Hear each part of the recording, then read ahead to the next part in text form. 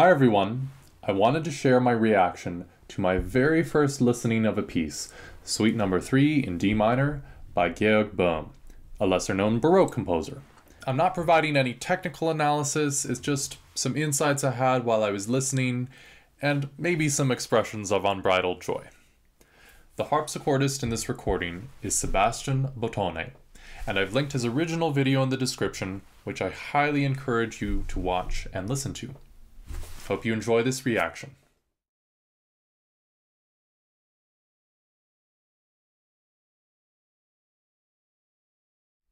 Okay, let's go.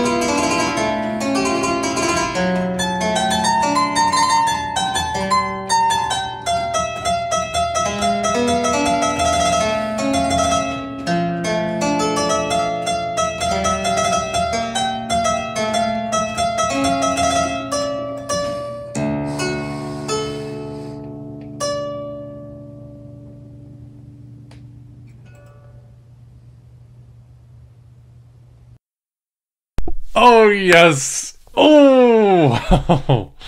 There's just, oh, I love there's a nice... Let me get my words together. I loved how there were two halves to this Allemande. And Herr Böhm, the composer, really fooled me there, thinking that the Allemande was over, when really it was only halfway through. And I think partly why the fooling was so convincing is because in that first half there's so much nebulous motion going on, there's so many crunchy notes, so much tension that's building, and finally it comes to resolution and you hear that accented low octave bass note and you think, yes, but then it continues, and it's less tense in the second half, but there's less tense harmonically, but there's still a lot of emotional tension in the way, well, at least in the way that Sebastian played the trills. Just each different trill had its own character to it, and I felt so much yearning in that. And then when it finally ends, you're recalling how you were fooled that it ended the first time, and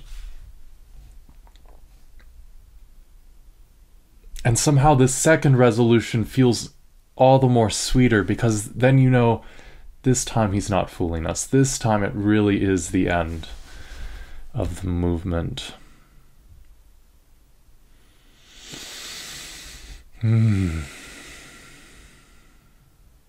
Okay, let's go to the next movement, the Courante.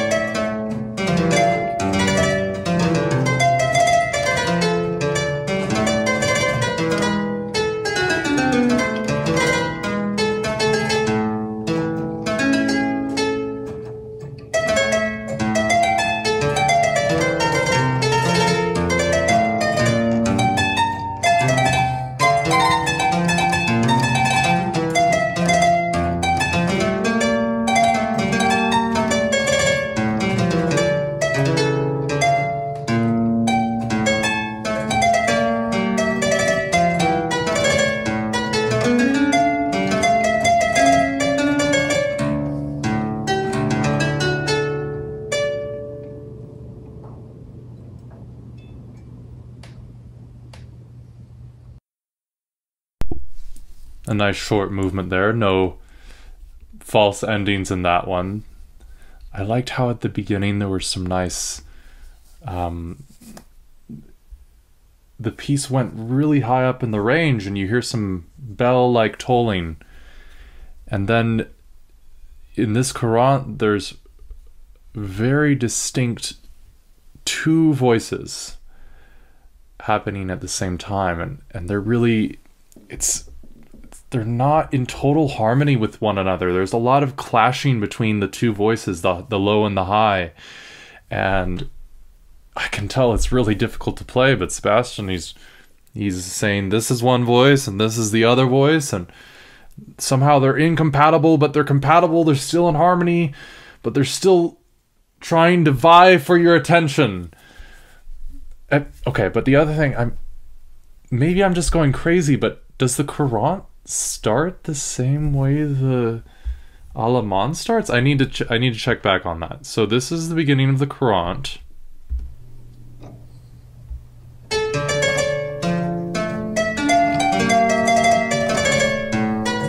Okay, so that's the beginning of the Courante.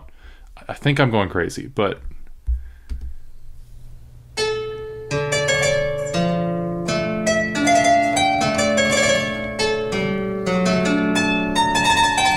yes, I was right. I wasn't crazy. Okay. They start so similarly, but then they diverge in such different directions. That's fascinating. Oh my goodness. Oh my goodness. I need to ask Sebastian about this and how the two movements begin the same way, although slightly differently. And, you know, see, this is the thing again. Is Böhm playing with us again? Because we know there are 4 movements. The last movement, the Gigue, is very short compared to the Sarabande. Sarabandes, I find, are usually the most deeply emotional movements. I wonder...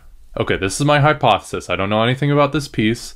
My hypothesis is the Sarabande is its own entity entirely. And then the Gigue harkens back to the opening and the Courante and starts with the opening figure for the last time. That's one hypothesis. My other hypothesis... Oh, no. That is my hypothesis because... I wonder if this piece continues with this theme of playing with expectation. And so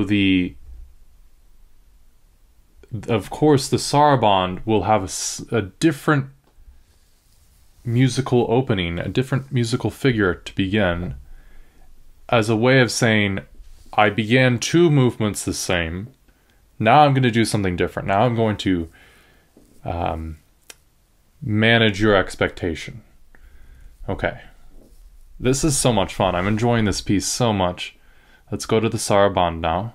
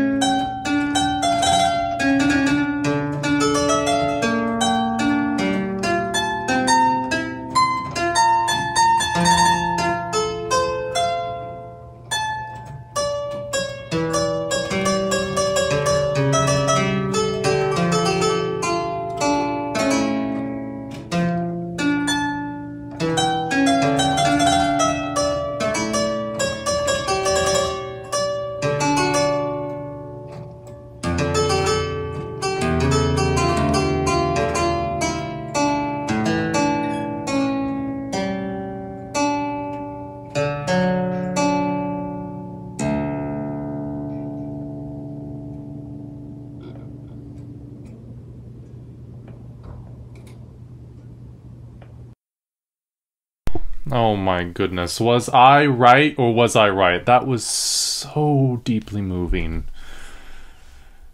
And I was just caught up in the moment of it so much that it passed so quickly. That minute and a half or so. 3.5 minutes to... It was 2 minutes long, and it just flashed before my eyes like that. I was so caught up in the moment.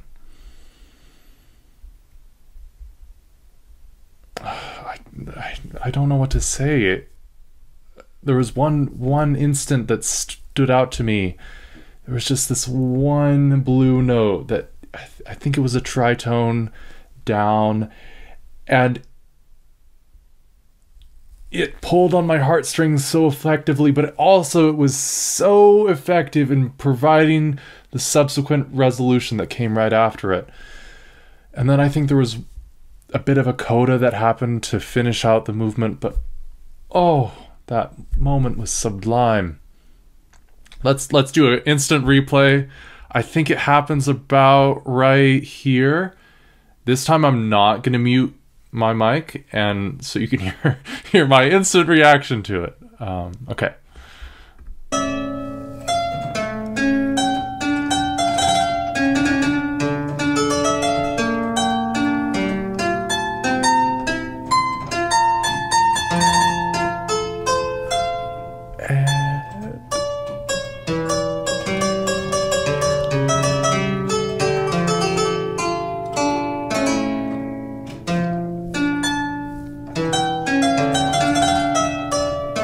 Back down the scale again. Same motion.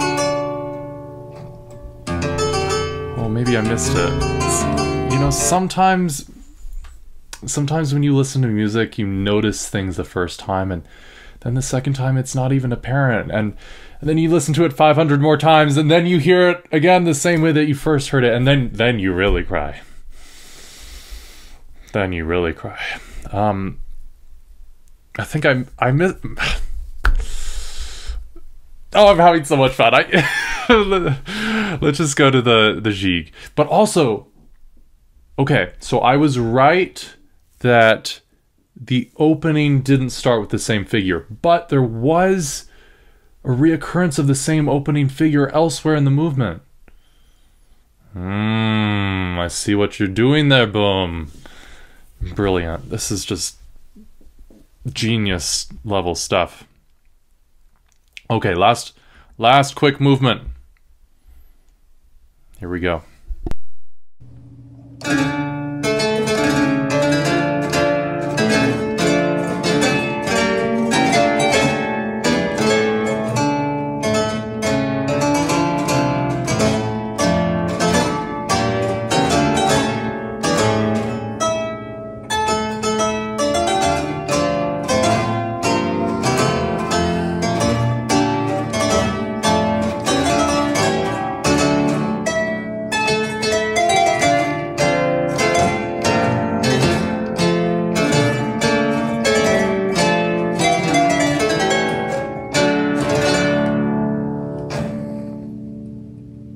Yes! Yes!